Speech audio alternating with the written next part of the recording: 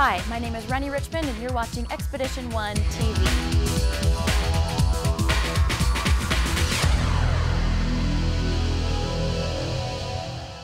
Today we're going to be installing a Trail Series rear bumper for Jeep Wrangler JK.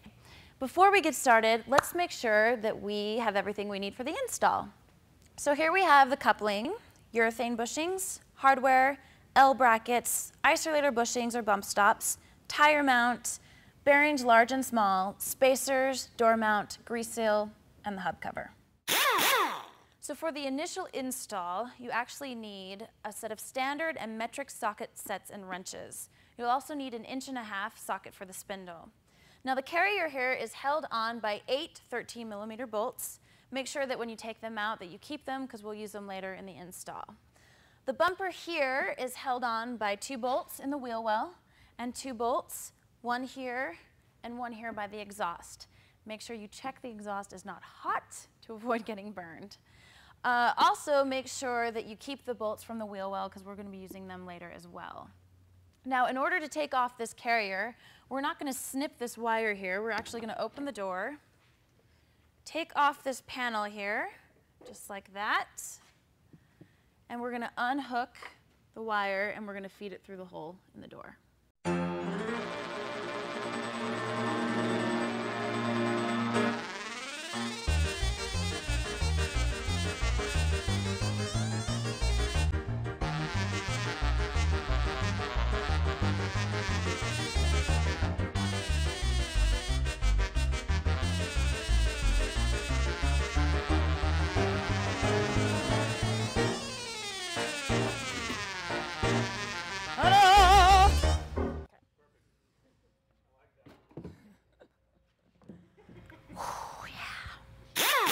Now we're ready to install the bumper, but before we install the bumper, we need to install these L brackets. There's actually one on each side of the rear frame, and it just goes in here like this, just like that.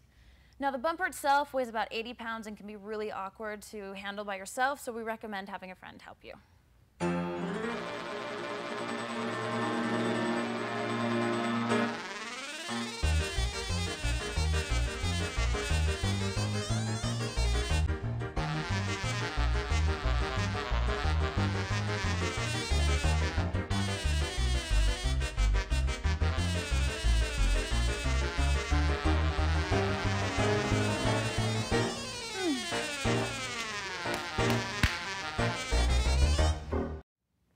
So once you have the bumper on, you want to leave the bolts loose so that we can make adjustments later. Next, we're going to install the carrier, but first we're going to put on the rear door mounting plates and the isolator bushings. Now we may have to adjust the plate just a little bit while we're installing it, so we recommend using masking tape on the door to prevent the door from getting scratched. Now we're out of masking tape, but luckily we have a film crew here, so we're going to use gaffer's tape.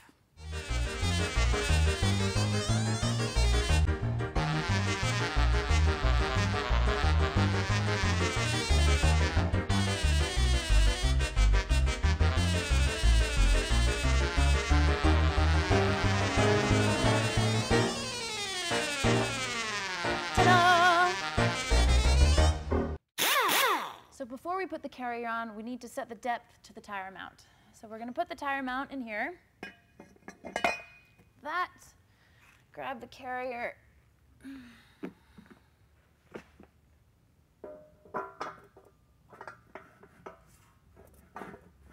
that.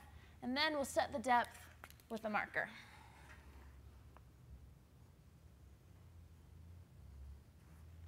Just like that. So we've already pre-greased the bearings in the hub, so the carrier is ready to put on the spindle.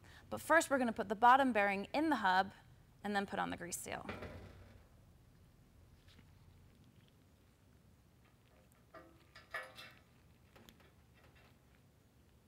Just watch your head.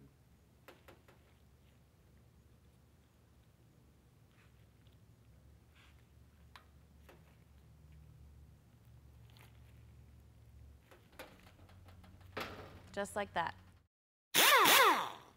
So we're going to take this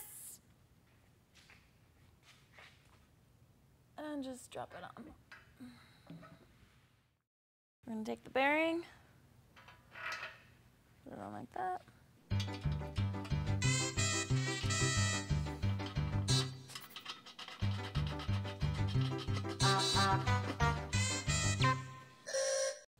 When tightening the carrier spindle, you want the bolt to be snug, but you don't want to over-tighten. Cranking down on the bolt can cause excess damage on the bearings. Wrench.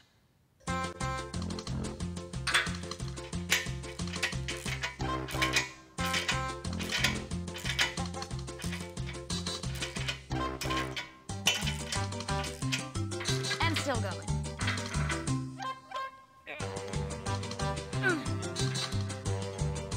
Perfect. So now we're going to install the cap.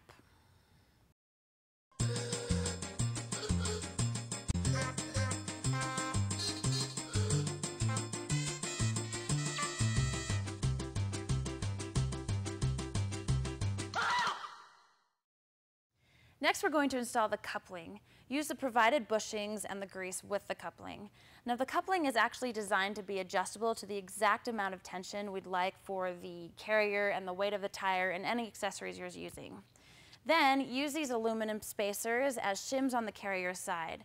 Now, the position of the spacers and the door mount is going to depend on whether or not you have a 1-inch body lift.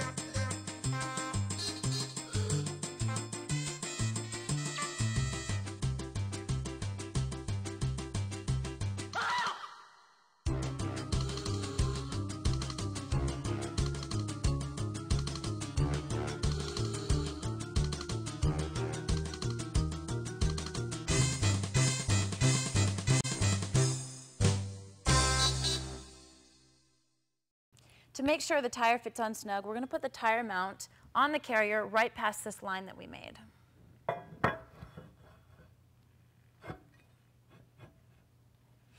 Just like that. In order to align the carrier, you want both bump stops contacting the carrier evenly.